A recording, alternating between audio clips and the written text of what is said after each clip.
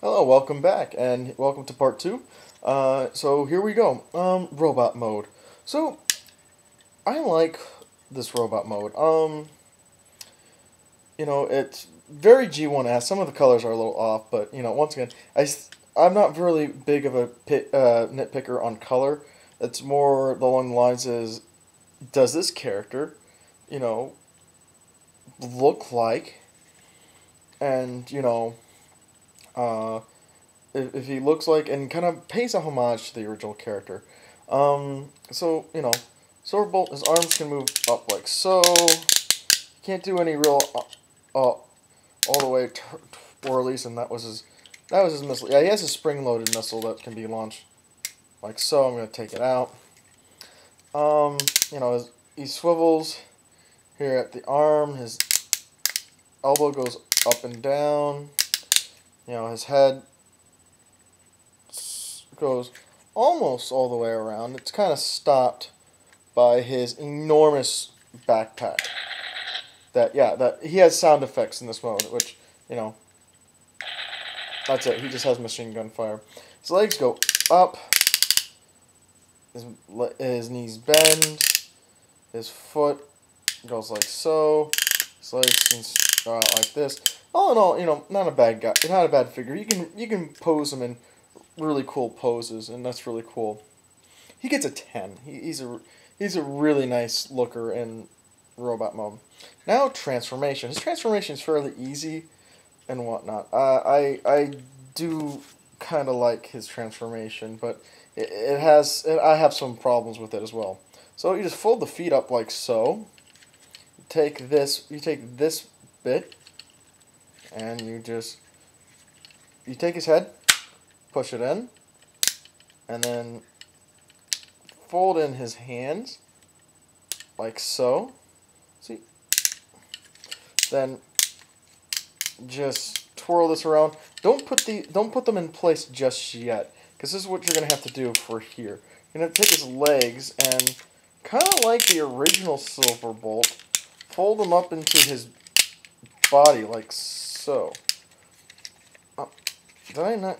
Yeah, he's just being a stubborn little bastard. Yeah, it's folded up like so. There's a little pagan hole.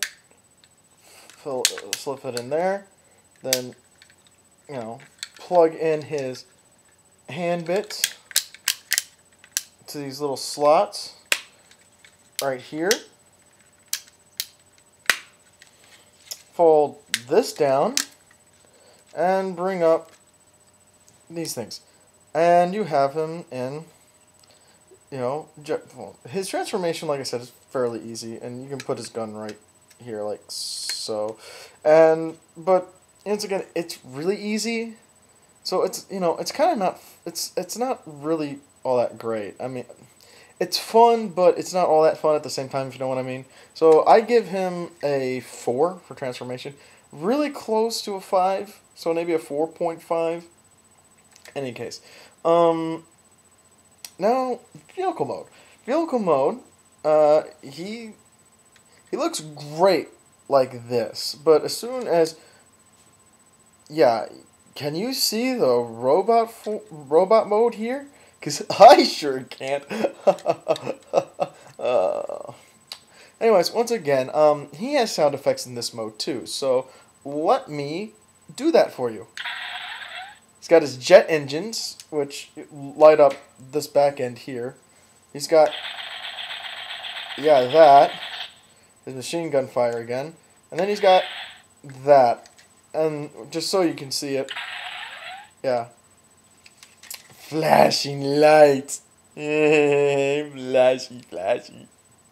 Anyways, but once again, he's a really great looking plane like this, but as soon as you put him down like that, he loses the disguise of being a plane.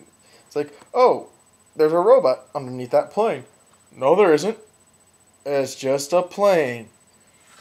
There are no robots here.